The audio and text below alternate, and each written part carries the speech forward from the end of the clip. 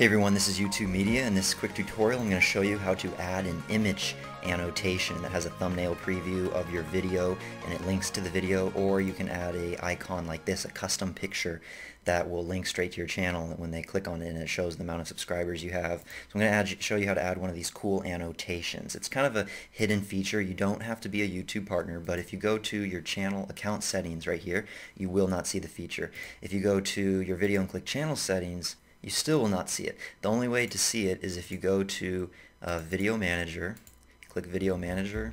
So you have your list of videos over here on the left, Channel Settings, and then InVideo Programming. And this is the feature right here. It's called InVideo Programming. So you can see right now I have it on this icon. And then this is another example, and then you can actually click the X button and it will disappear on the video. Anyone can do that. Now, how to do this: if you want to feature your channel, what that's going to do is going to let you pick a custom image from your computer, and it's going to display it on all videos, and it will link to your channel. This is an example right here.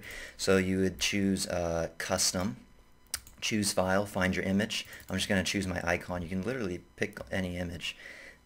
And then it's going to upload, click Select, and then you choose the position, top left, top right, bottom left, and then you can choose a custom start time, so you can have it on the whole video. So this is great if you forget to upload a watermark, or you want to have a special watermark like this that links straight to your channel.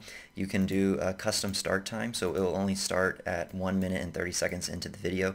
Duration, I would just put this on like 10, so that way it goes all the way to the end. If you don't want it to go all the way to the end of the video, then choose your ending time, but I'm just going to do 10 minutes so that way it stays for the whole video after the start time of 1 minute and 30 seconds.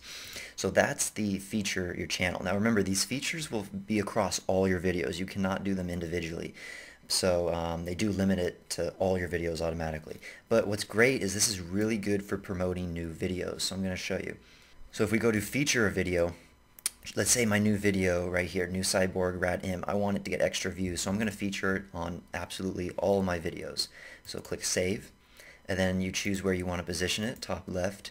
You cannot adjust the size, like I said, it's limited. And then display time, I'm going to do custom start time of 1 minute and 30 seconds. So then click Save. So let's test this out. Okay, so now let's test it out to see what it looks like. And go right to before 1:30. And bam, there you go. So there's the two annotations we just created. This one is feature your channel, so go straight to your channel. I'd highly recommend this.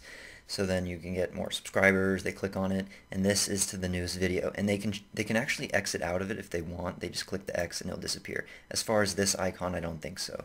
It acts like a watermark. So that's how you do it. It's called InVideo Programming. It's a really nice feature, great way to promote your new videos, a great way to watermark your videos, and that's InVideo Programming.